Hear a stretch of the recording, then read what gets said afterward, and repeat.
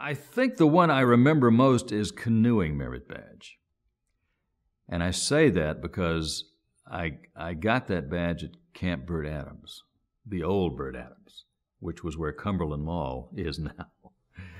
And I had attempted to paddle that canoe in a straight line across the lake and back.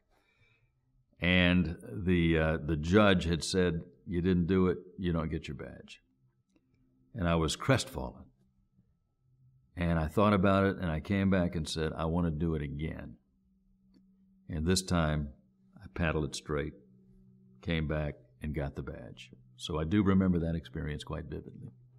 And it was a good example of, if at first you don't succeed, try again. One of the lessons of scouting.